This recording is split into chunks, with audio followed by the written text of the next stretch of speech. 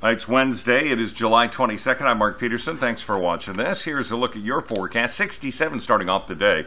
About 72 heading out the door this morning. By noon, 86 degrees our high today at above average, 91 degrees. Yes, sunny and hot again.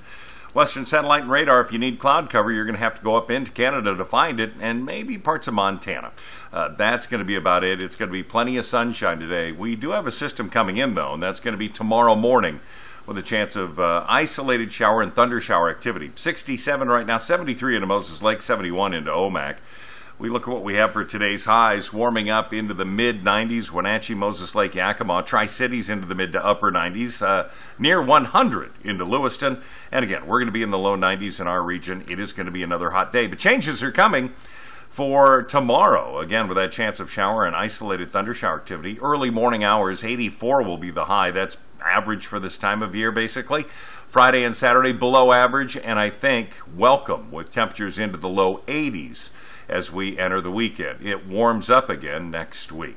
The First Alert Weather app is available. It's in your app store. The 4 News Now News app also available, and that comes with some push alerts. So when something happens, you'll know about it right away.